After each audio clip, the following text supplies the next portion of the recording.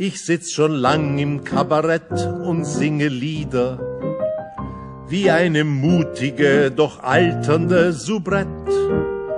Und diese Lieder hören die Leute immer wieder, und der Flieder blüht im nächsten Mai genauso violett.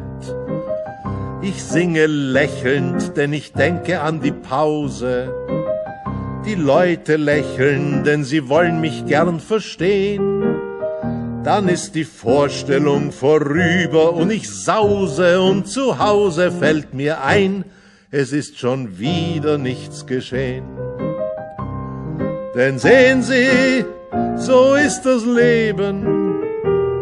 Man setzt sich, doch man setzt sich nur daneben. Irgendwer drüben treibt etwas, meldet sich, aber zu leise für mich.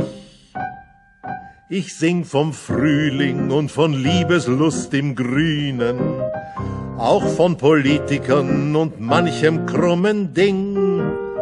Die Leute lachen und sie klatschen wie Maschinen, aber ihnen ist es vollkommen egal, warum ich sing.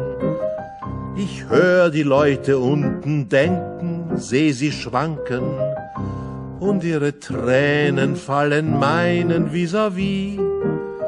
Ich möchte auch allzu gern mit dem und jenem zanken, doch sie danken und verschwinden mit der eigenen Melodie. Denn sehen Sie, so ist das Leben.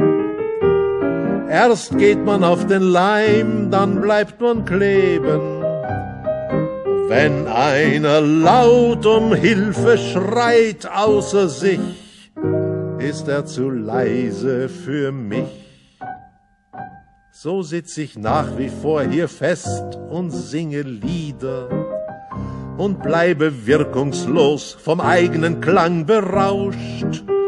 Die schönen Damen plustern eifrig ihr Gefieder auf und nieder, doch man hört mich nicht, auch wenn man höflich lauscht. Ich singe Lieder in die blau wattierte Ferne, ich hänge Klagen an die pausenlose Zeit.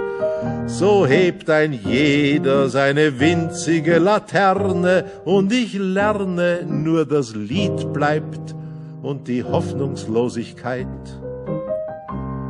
Denn sehen Sie, so ist das Leben, und dieser Schaden lässt sich schwer beheben.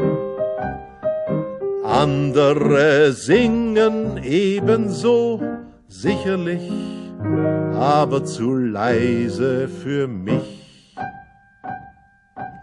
Andere singen ebenso, sicherlich, aber zu leise für mich.